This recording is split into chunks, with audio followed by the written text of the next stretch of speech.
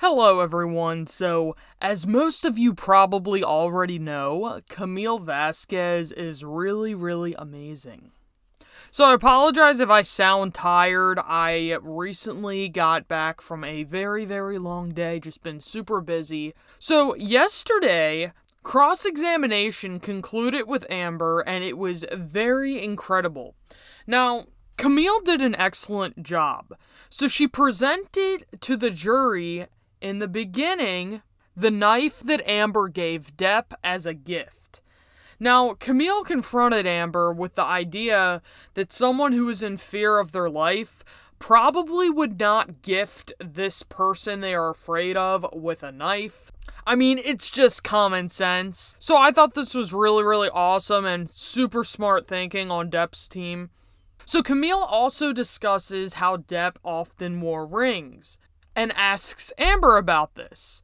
And of course, Amber states that she doesn't know if she's ever known Depp to wear rings or not, which results in Camille responding to Amber, stating that Amber previously testified that she almost always saw Depp wearing rings, which once again points out a major flaw in Amber's corroborating testimony. Amber claims that Depp wore rings all the time, but if that were the case, and Depp was actually injuring Amber's face, then there would have actually been visible marks. So the 3-day not a hostage situation comes up, and Camille asks what happened to Amber.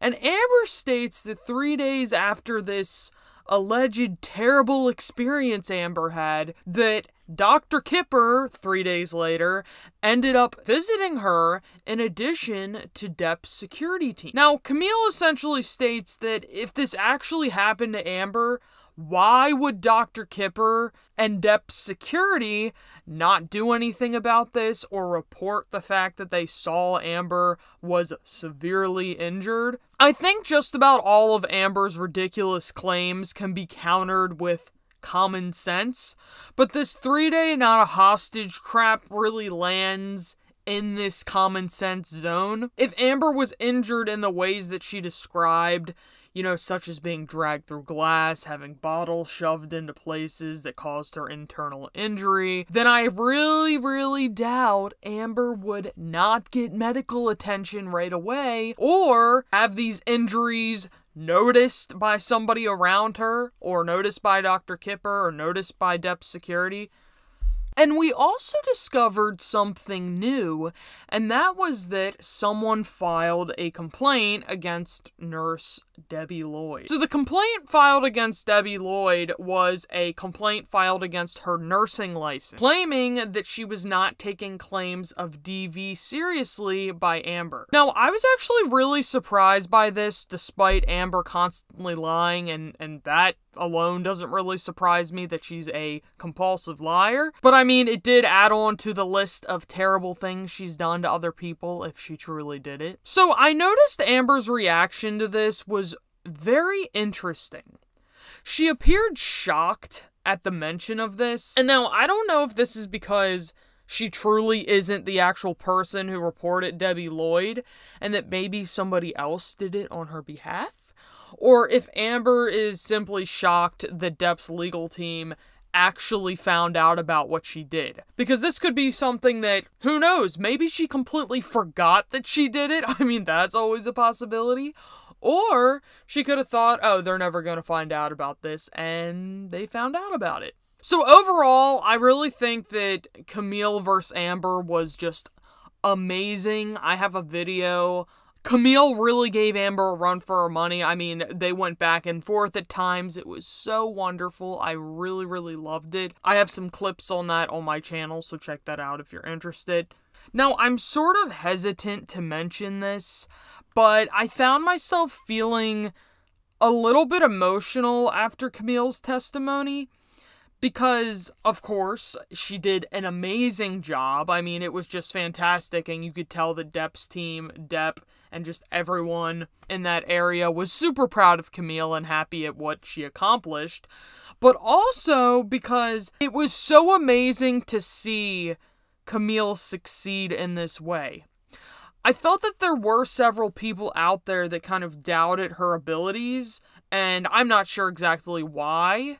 You know, personally, I thought Camille was amazing from the start because, you know, I just felt that her opening statement was really good and clear cut, but also that she just radiates this amazing positive energy. Now, it's funny because I was having a chat with Dan, Les, Stevie, and Linda the other day, and we were all talking about how Camille was probably going to do an awesome job with cross-examining Amber. And I think I said something about Camille, like I was like, oh, I think she's gonna do the best job ever. And Les joked and said how I must be Camille's #1 fan. And it's funny because of how true it is. And I realized, I was like, wait, maybe I'm a weirdo, because, like, I'm, like, fangirling over her. I don't know. But, I just deeply admire her for being such a lovely soul. You know, she's not just there for the money, like, I'm gonna be honest. I feel like Elaine, let's be real, I'm not sure if she's there because she actually cares about whether Amber, you know, did or didn't defame Depp.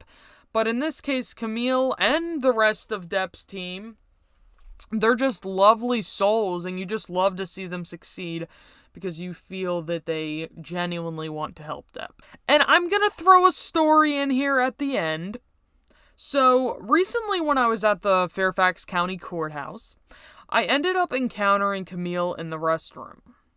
Now, I was very nervous because, you know, I mean, it's Camille Vasquez. She's awesome. So I was really nervous. So we were both washing our hands, and I managed to squeeze out a few words. I said to her, I was like, "You're doing a great job." And she thanked me, and she was very kind to me. And yeah, that was a really, really cool experience. Even though it was a short exchange because I was super nervous.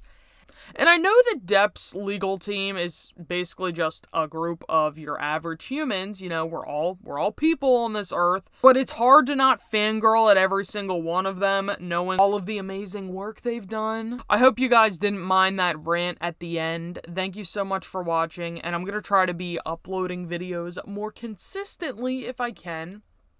So thank you very much for watching, and I'll see you next time.